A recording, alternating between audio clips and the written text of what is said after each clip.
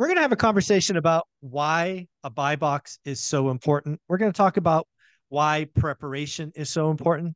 Also, of course, we're going to compliment Mr. Brian Adamson on that shirt. Dude, I love that shirt, man. That is awesome. Look at that's clean. I appreciate it, man. My man Robert Graham. We've been acquainted for some time now. Oh, I love Robert Graham. I have several of his shirts, a couple of limited edition stuff. Yes, I sir. love, I just got a lot of color. I love color. Yeah. So, Yeah. very, Thank you, very cool. man. Well, let's talk about this. Why is it so important to be prepared and really start doing the work, get a buy box, all of that? I think when you go into real estate investing, and I'm speaking from my own experience, I think oftentimes you believe you know more than what you know, True. right? Yeah. And I think about the first 15, 20 properties that I bought during the market contraction. It was impossible to lose because stuff was just so cheap, especially in my market. Yeah. And it wasn't until, you know, I didn't plan for the capex because I didn't know what that was, right? So we went in and we did the minimum requirement to get these properties up, habitable, running to put tenants in them.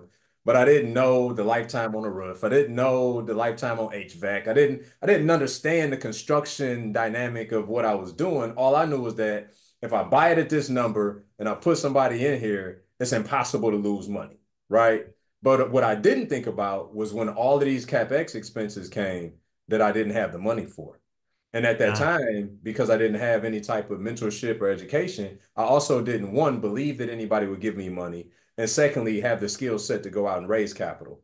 Mhm. And so I had to essentially forfeit my whole first portfolio from ignorance, right? And I always say that ignorance is expensive. So I think it's of uber importance to understand the buy box, to understand the rehab costs, to really understand like what are you doing before you ever start doing it. And Right. so, after getting mentorship in 2015, I've never stopped investing in myself because that was an eye opener for me that if I would have had the right people, the right resources, and the right knowledge at that point in time, I really was free at 24, 25 years old, but just didn't have the wherewithal to understand what that even meant.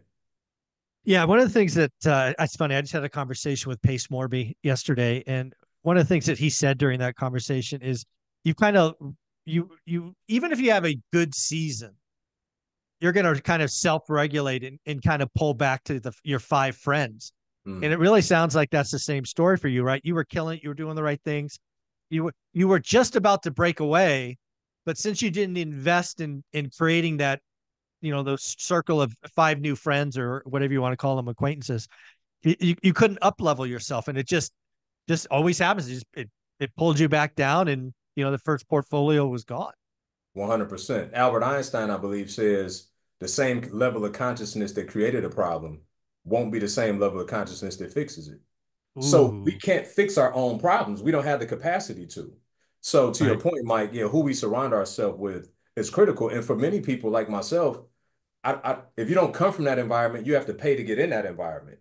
Yeah. And for me, it wasn't a function of not wanting to pay. I didn't know those rooms existed. And once I Yeah. figured out that there was a secret room, then I've been paying to get in them for the last decade ever since. Oh, I love all of this. And one of the things one of the things I did is I created a school community here about Mhm. 4 or 5 months ago. It's almost 300 people strong, which is pretty amazing. Congrats, man. That's Um, good. yeah, it's going to 1,000. We're going to be the biggest, best real estate investing school. I'm just declaring it now. But the key for me is just watching the community, because as a creator, you kind of have to poke it and prod it to get it going. But now that it's almost 300 individuals, I'm not even the most active poster, Mm, right? And the that's beauty of the school community is it's all different levels, all different types of real estate investing. Pace likes to say there's 51 different ways to make money in real estate. They're all in the group, right? I was asked a question earlier about short-term rentals. I'm like, not my thing, but let's post it in the community. Lots of people are doing STRs, and I really think the community inside school is going to be the thing that I'm known for the most in a decade. Right now, it's the book or the YouTube channel, but I think the school community is going to help so many people because it is that place where you can find your friends. Right, there are people in there. This is crazy. Three different people with no prodding from me. mhm. have stepped up and said, I am going to run an accountability group. I Wow. have never showed up. We got Jared Sundays, Max on Mondays, and Frank on Wednesdays. Wow. Let's just Wow. let's think of that. So again, you got to fire your friends, man. You got to get in the right rooms. You got to be prepared, and you got to know when you're over prepared. There's some of you out there that have been procrastinating, right? So that you got to be in the right rooms, right groups, and I'm happy to have a one of those right rooms for a lot of people.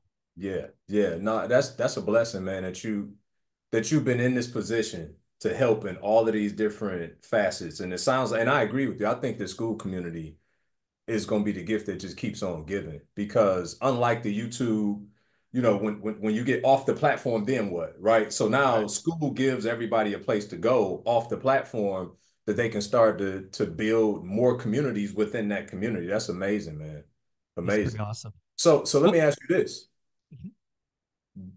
Because you have this community, 300 people, I would imagine there's people in there in varying levels. of There's probably course. questions being asked from varying levels. Mm-hmm. What have you seen to be probably the most dangerous of a situation that someone has been in based on the line of questioning that they're asked or the thing that they're pursuing that they're not equipped yet for what they're trying to do?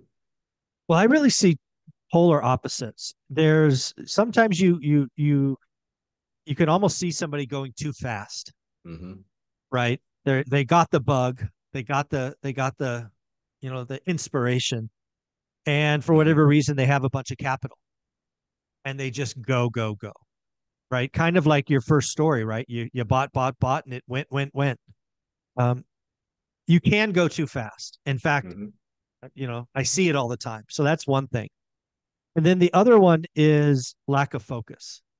Okay. It's just this or that shiny object or different. I mean, it different cities, different asset types. Lack of focus. And again, as somebody who didn't appreciate that was my superpower until too late, that one's easy for me to pick up. It's like no, focus is permission to ignore. That's what people don't get. Mm, It's that's good. permission to ignore. That's good. That's good. Focus is permission to ignore. I like that, Mike. Yeah, I'll be stealing that. I'm just saying it publicly so you know. I got credit. There you go. Yeah, yeah. No, that's really good. So going too fast could be one because people with their own money enable themselves to make poor decisions, right? And I think they can then, jump the line. That's yeah, the problem. You yeah, can't skip the work. yeah. You just can't. So I like that, right? So I was curious about we've been on this Bible series, this wisdom series. What does the Bible say about real estate?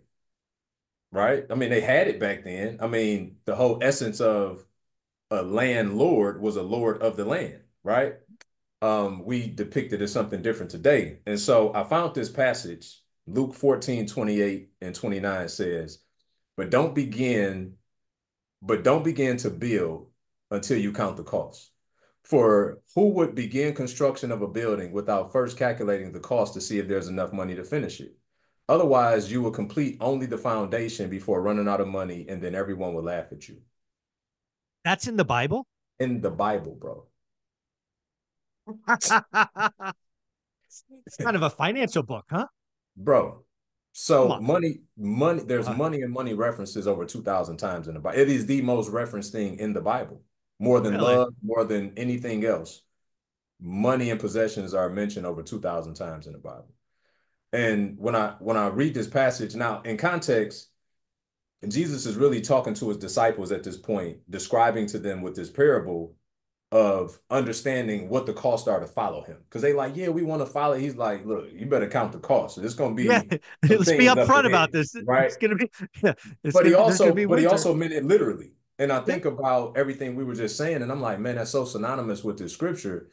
But don't begin until you count the cost. For who would begin construction of a building without first calculating the cost to see if there's enough money to finish it? Otherwise, you might complete only the foundation before running out of money, and everyone will laugh at you. I love And that so, closing line, and everyone will laugh at you. I love that.